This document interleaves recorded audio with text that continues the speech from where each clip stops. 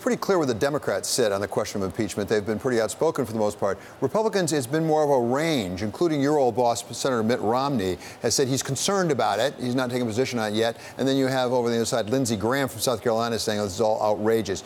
If you were advising a Republican in the Senate or in the House right now, what would you advise them what the position they should be taking? Should they be taking this seriously and saying, I got to wait and see what happens, or should they be out front?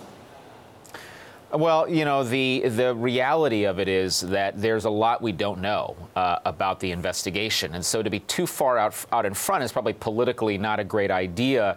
The challenge is, how do you balance being judicious, wanting to see where the facts go, with the reality that for Republicans, the president remains extremely popular. His base is very important to most Republicans who are running across the country and will be running for re-election in 2020. And so you've got to balance not wanting to appear to be too far in front of the investigation, maybe too supportive of the president, with the reality that if you aren't supportive, or if you express some consternation about the situation, you might get a negative tweet or something that could impact your political fortune. So this is the delicate balancing act that I think Republicans in the Congress have to face right now.